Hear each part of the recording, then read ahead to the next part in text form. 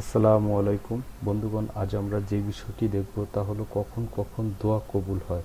দোয়া কবুলের বিশেষ ক্ষেত্রেও রাসূল সাল্লাল্লাহু আলাইহি সাল্লাম সিজদার সময় বান্দা তার রবের সর্বাধিক নিকট পৌঁছে যায়। অতএব ওই সময় তোমরা সাধ্যমতো বেশি দোয়া করো। মুসলিম মিসকাত 894 অনুচ্ছেদ 14। অপর হাদিসে রাসূল সাল্লাল্লাহু আলাইহি সাল্লাম বলেন, ফরজ সালাতের শেষ অংশে সালাম ফিরানোর আগে দোয়া অধিক রূপে কবুল হয়। তিরমিজি 3746, মিশকাত 968। যেহেতু সালাতের শেষ অংশে দোয়া অধিক রূপে কবুল হয়, তাই এই শেষ অংশে আমাদের উচিত গুরুত্বপূর্ণ জিনিসগুলো আল্লাহর নিকট থেকে চেয়ে নেওয়া। আর আমাদের জন্য অধিক গুরুত্বপূর্ণ বিষয়গুলো আল্লাহ তার রাসূল সাল্লাল্লাহু আলাইহি সাল্লামের মাধ্যমে আমাদের জানিয়ে দিয়েছেন। রাসূল সাল্লাল্লাহু আলাইহি সাল্লাম বলেন, যখন তোমাদের মধ্যে কেউ সালাতে তাশাহুদ ও দুরূদ সম্পন্ন করবে, তখন সে যেন চারটি বিষয় অবশ্যই আশ্রয় চায়। অতঃপর সে ইচ্ছামতো দোয়া করবে। সকলের সুবিধার্থে দোয়াটি উল্লেখ করা হলো, আল্লাহুম্মা ইন্নী আউযু বিকা মিন আযাবি জাহান্নাম ওয়া আউযু বিকা মিন আযাবিল কবর, আউযু বিকা মিন ফিতনাতিল মাসিহি দাজ্জাল ওয়া আউযু বিকা মিন ফিতনাতিল মাইয়া ওয়া ফিতনাতিল মামাত।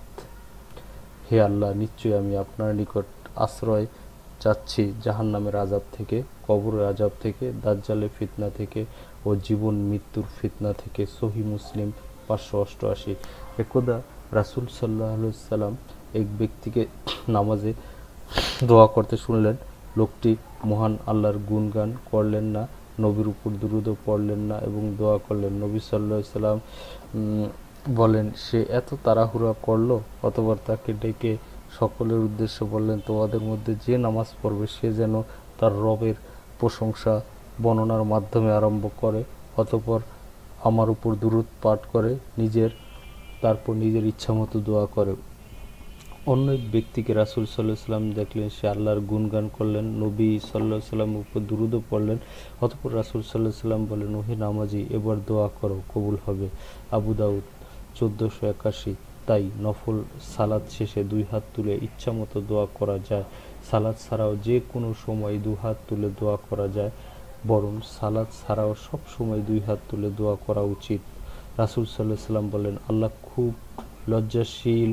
তোমাদের মধ্যে থেকে কেউ যখন আল্লাহর নিকট দুই হাত তুলে কিছু চায়, তখন সেটা যদি তার জন্য কল্যাণকর হয় তবে আল্লাহ তাকে দেন, আর যদি তার জন্য কল্যাণকর না হয় তবে আল্লাহ তাকে খালি হাতে ফিরিয়ে দিতে লজ্জা পান, ফলে তাকে কিছু না কিছু দিয়েই থাকেন। আবু দাউদ। তাই বোঝা গেল দুই হাত তুলে দোয়া করা অতি লাভজনক। দুই হাত তুলে দোয়া করলে কিছু না কিছু পাওয়া যাবেই। নিজের জন্য দোয়া করার চেয়ে অপর মুসলিমের জন্য দোয়া করলে লাভ বেশি। রাসূল সাল্লাল্লাহু আলাইহি সাল্লাম বলেন, কোনো মুসলিম অপর মুসলিমের জন্য খাস মনে দোয়া করলে দোয়া কবুল হয়। সেখানে একজন ফেরেশতা নিযুক্ত থাকেন। যখন ওই ব্যক্তি তার মুসলিম ভাইয়ের জন্য দোয়া করে, তখনই ওই ফেরেশতা আমিন আমিন বলেন এবং বলেন, তোমার জন্য অনুরূপ হোক। মিশকাত শরীফ 2228। দোয়া অধ্যায় 9। উবাদা বিন সামিত রাদিয়াল্লাহু তাআলা আনহু হতে বর্ণিত, তিনি বলেন, আমি রাসূল সাল্লাল্লাহু আলাইহি সাল্লামকে কথা বলতে শুনেছি, যে ব্যক্তি মুমিন পুরুষ ও নারীদের জন্য আল্লাহর কাছে ক্ষমা প্রার্থনা করবে, তাকে প্রত্যেক মুমিন পুরুষ ও নারীর বিনিময়ে একটি করে পুণ্য লিখে দেওয়া হবে। তরবানি শাইখ আলবানী হাদিসটি হাসান বলে সহিহুল জামে 10,970। তো বন্ধুগণ, ভিডিওটি কেমন লাগলো অবশ্যই কমেন্ট করে জানাবেন, আর ভালো লাগলে অবশ্যই লাইক, কমেন্ট এবং শেয়ার করবেন। আর যারা আমাদের চ্যানেলে নতুন, তারা অবশ্যই চ্যানেলটি সাবস্ক্রাইব করবেন।